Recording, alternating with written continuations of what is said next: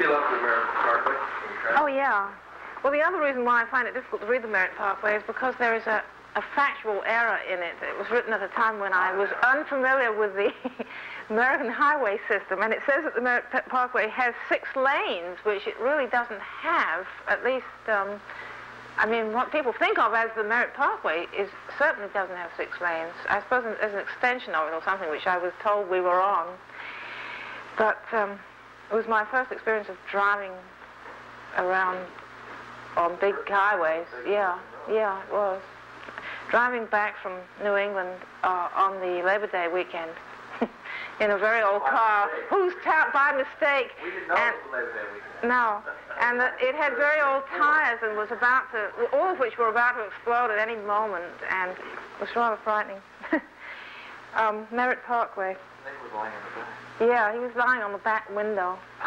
Do you remember it? Can you remember it? You were 4, I think. I don't know that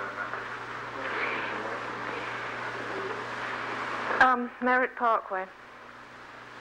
As if it were forever that they move, that we keep moving under a one sky where, as the lights went on, a star pierced the haze and now follows steadily, a constant above our 6 lanes, the dreamlike continuum. And the people, ourselves, the humans from inside the cars, apparent only at gasoline stops, unsure, eyeing each other.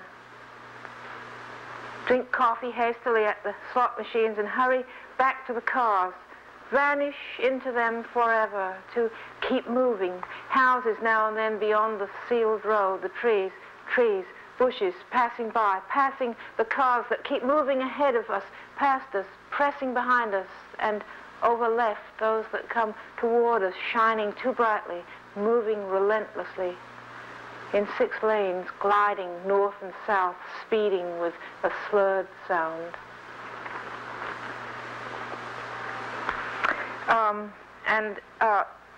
Speaking of this thing of finding in one's own poems the connections that one didn't realize were there, I see that in eyeing each other, there's a pickup on the people in the subway that eye the blind man in the poem called A Solitude, which I'd like to read if you...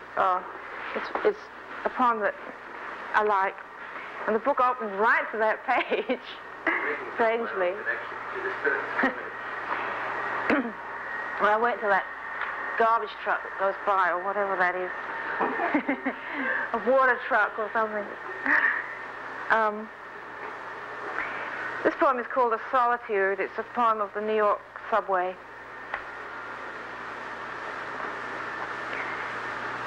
A blind man. I can stare at him, ashamed, shameless. Or does he know it? No, he is in a great solitude. Oh, strange joy to gaze my fill at a stranger's face. No, my thirst is greater than before.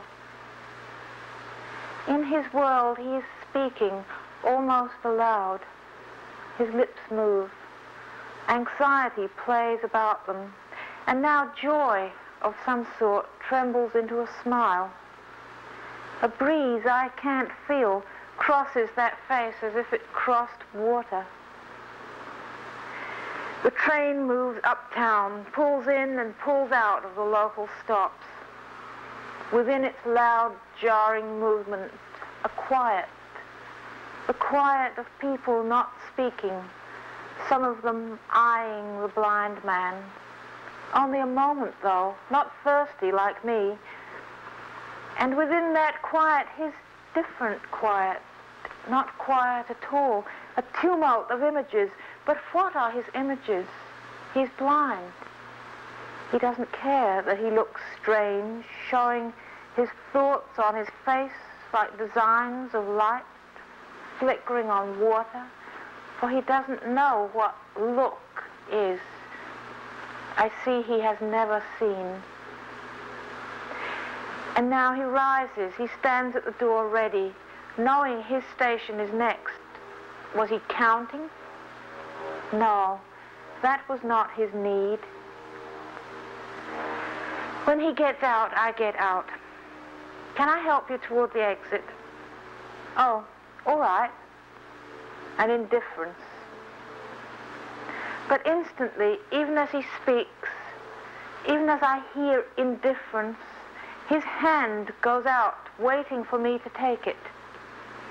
And now we hold hands like children. His hand is warm and not sweaty, the grip firm. It feels good.